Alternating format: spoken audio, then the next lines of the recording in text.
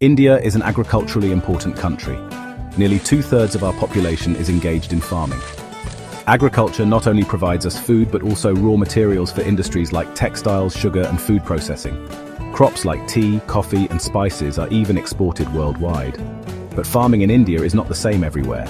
It changes with geography, culture and technology. Broadly, we find different types of farming systems. Primitive subsistence farming. This is the oldest form of agriculture, still found in a few regions. Farmers use simple tools like hoes, dowse and sticks and depend on rainfall and natural soil fertility. A common form is slash and burn farming, where a patch of land is cleared, crops are grown for a few years, and once the soil loses fertility, farmers shift to a new patch.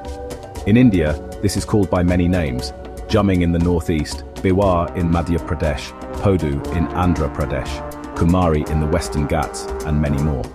This method is sustainable for nature, but land productivity remains low because no fertilizers or modern techniques are used. Intensive subsistence farming. This type is common in areas with high population density, where land is scarce. Here, farmers work very hard on small plots of land. They use irrigation, chemical fertilizers, and high-yield seeds to maximize output. It is extremely labor-intensive, since families depend entirely on these small farms for survival. However, due to continuous division of land from one generation to the next, farms have become too small, creating huge pressure on agricultural land. In short, India's farming ranges from the traditional, nature-dependent methods of subsistence farming to the intensive, input-heavy practices of modern agriculture. Together, they form the backbone of India's rural economy and food supply. Let's talk about commercial farming. The key feature of this type of farming is the use of modern inputs: high-yielding variety seeds, chemical fertilizers, insecticides, and pesticides. Why? To get maximum productivity from the land. But here's something interesting. The degree of commercialization is not the same everywhere. For example, rice is a commercial crop in Haryana and Punjab, but in Odisha, the same rice is mainly a subsistence crop. Can you think of other crops that serve as commercial in one state and subsistence in another? Now, another important form of commercial farming is plantation farming. Here, a single crop is grown on a large area. Plantations are special because they connect agriculture and industry. All the produce from plantations is used as raw material for industries. Plantations usually need large tracts of land, heavy investment, and migrant laborers. In India, some key plantation crops are tea, coffee, rubber, sugarcane, and banana. For example, tea in Assam and North Bengal, and coffee in Karnataka are famous plantation crops. Since these crops are mainly grown for the market, transport and communication networks play a crucial role. They connect the plantation areas with processing industries and markets, making the whole system work efficiently.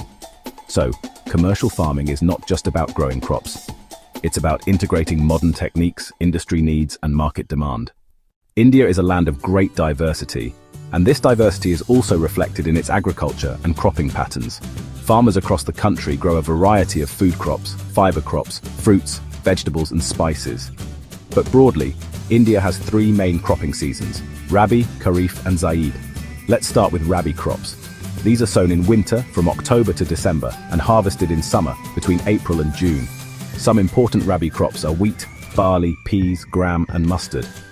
The states of Punjab, Haryana, Himachal Pradesh, Jammu and Kashmir, Uttarakhand, and Uttar Pradesh are leading producers of Rabi crops.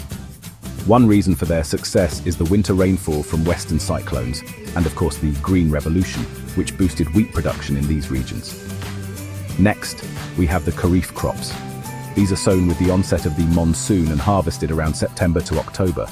The main Kharif crops include paddy, maize, jawar, bajra, tur, moong, urad, cotton, jute, groundnut, and soybean. The key rice-growing areas are Assam, West Bengal, Odisha, Andhra Pradesh, Telangana, Tamil Nadu, Kerala, and Maharashtra's Konkan coast. Interestingly, paddy has also become important in Punjab and Haryana, and in states like Assam, West Bengal, and Odisha, farmers even grow 3 rice crops in a year, known as Aus, Aman, and Boro. Finally, there's the Zaid season. This is a short cropping period between Rabi and Kharif during the hot summer months. Crops grown in this season include watermelon, muskmelon, cucumber, vegetables, and fodder crops. Sugarcane is another crop, but it takes almost a whole year to mature. So with Rabi, Kharif, and Zaid, India's farmers ensure that our fields remain productive throughout the year. India is an agricultural country where a wide variety of food and non-food crops are grown. These crops depend on the soil, climate, and farming practices of different regions. Let's explore the major crops of India. Rice is the staple food crop of most Indians. Our country is the second largest producer of rice after China. It is a Kharif crop that needs high temperature, heavy rainfall, and humidity. Thanks to canal irrigation and tube wells, rice is also grown in states with less rainfall such as Punjab, Haryana, and parts of Rajasthan. Wheat is the second most important cereal crop and the main food in North and Northwest India. It is a Rabi crop that needs a cool growing season and sunshine at ripening. Major producers are Punjab, Haryana, Uttar Pradesh, Madhya Pradesh, Bihar, and Rajasthan. Millets such as jowar, bajra, and ragi are called coarse grains but are highly nutritious. Jowar is mainly grown in Maharashtra and Karnataka, bajra in Rajasthan and Gujarat, while ragi is rich in iron and calcium and grown in Karnataka, Tamil Nadu, and Himachal Pradesh. Maize is both a food and fodder crop. It requires warm temperatures and grows well in alluvial soils. Major maize-producing states are Karnataka, Madhya Pradesh, and Bihar. India is the largest producer and consumer of pulses. They are a key source of protein in a vegetarian diet. Major pulses include tur, urad, moong, masoor, and gram. Pulses require less moisture and improve soil fertility by fixing nitrogen. Sugarcane is a tropical and subtropical crop, used to make sugar, jaggery, and molasses. India is the second largest producer after Brazil. Oil seeds like groundnut, mustard, coconut, soybean, and sunflower are also vital, used for cooking oils and industry.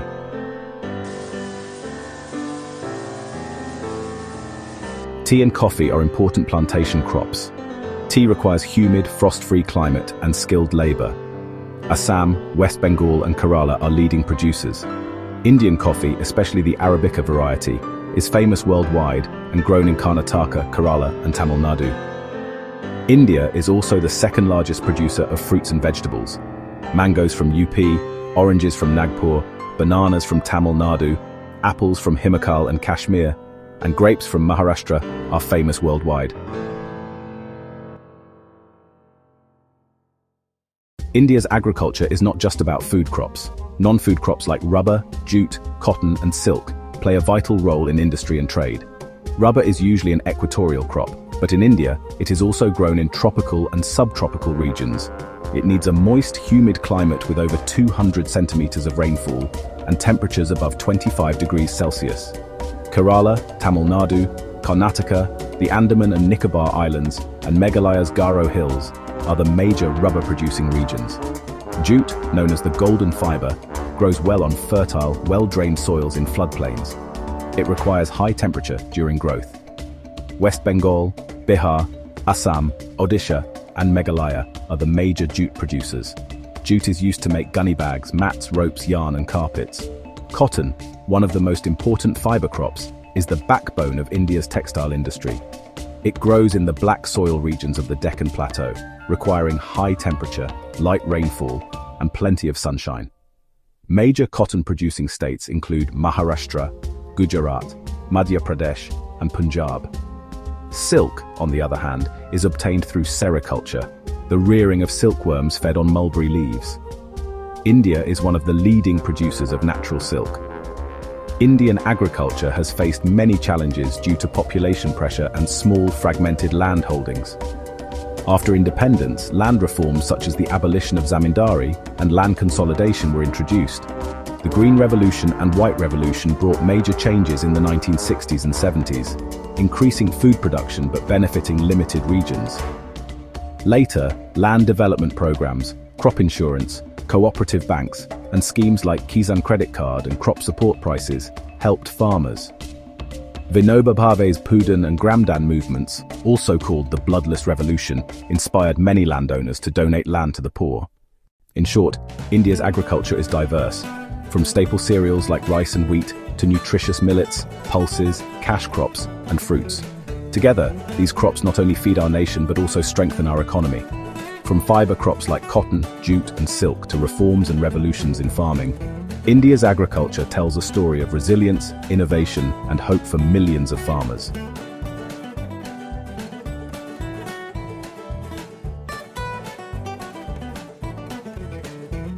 This is the story of Indian agriculture, diverse, resilient, and essential for our nation's future.